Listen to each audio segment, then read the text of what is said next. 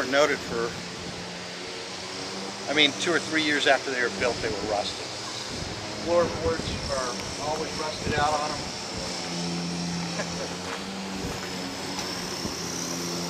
Pretty much all the metal needs to be replaced on them. Some different stuff will be taken, but it'll go to a media blaster, get media blasted, and then we'll put it on a jig where everything's perfectly squared. And at that point, we will start cutting every piece of rotten metal out of it and replacing them with brand new. Now, one of the things that was very common with these cars, and this is one of the reasons we used to buy cars in a little better condition than this, but after we media blast them, we find that they had all kinds of repairs on them. So there's no point. People were saying, oh yeah, it's never been rusted, no rust anywhere. And no accident. Yeah, okay. Then you find out somewhere along the line somebody's lied to somebody.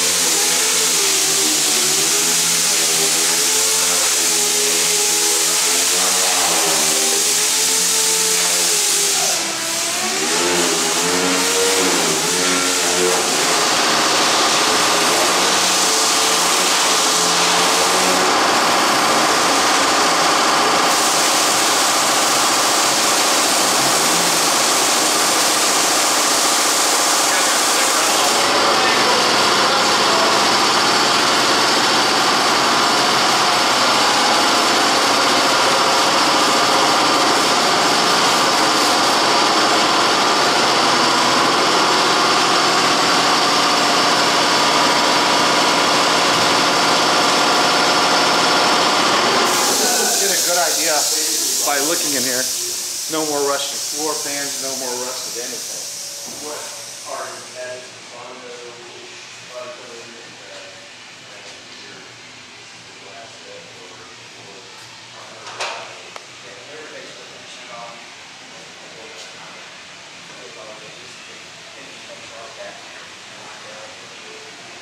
They actually have to make this car flow.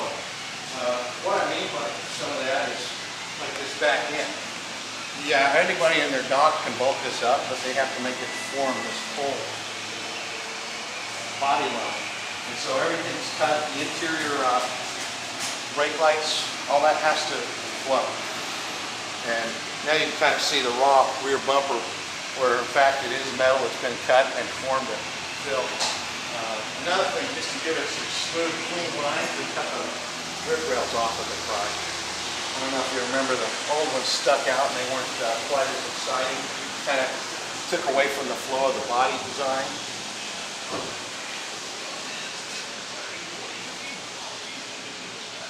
And of course at this point we also cut, and I'm not going to lift the hood,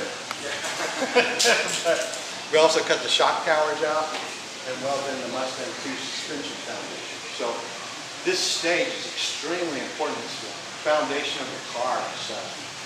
And it's also structurally a huge part as well, because Carroll Shelby back in the 60s was building cars with 300 horsepower. Today they're triple that. So you've got to have something that can handle that power. And cutting panels in the floorboards and stuff like that is not going to cut it. It has to be rigid and it has to be able to take all that through.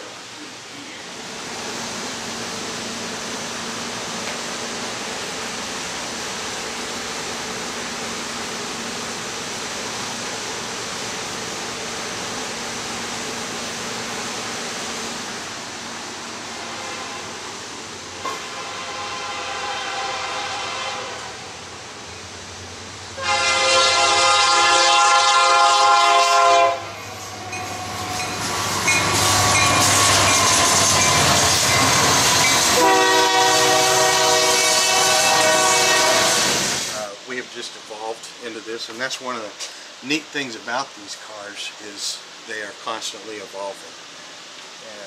As opposed to an original Shelby where they were only built a certain way and you never want to take those out and change them.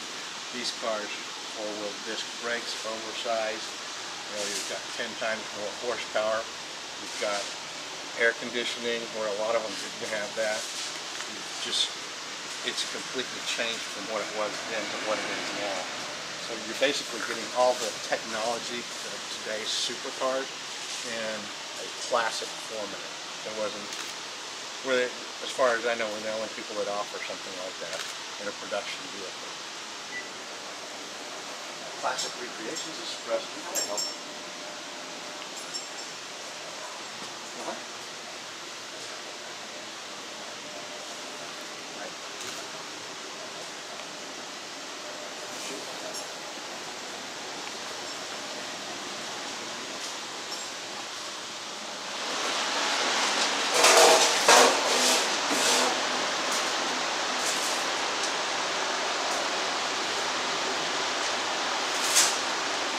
You guys got here right time. Thank you.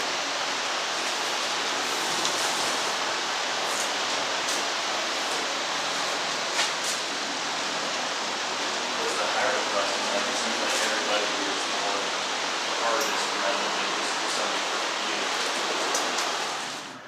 The engine on this one is made by Ford Racing. It's a 351 stroked out to a 427.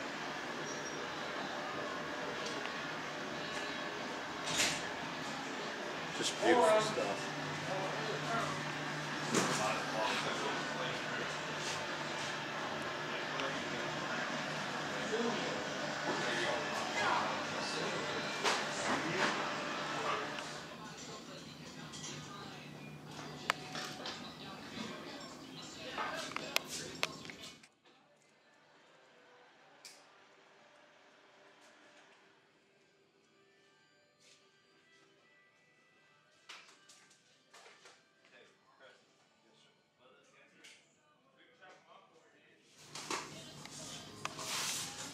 This is kind of a new technology we're using. It's a double pump system with no return.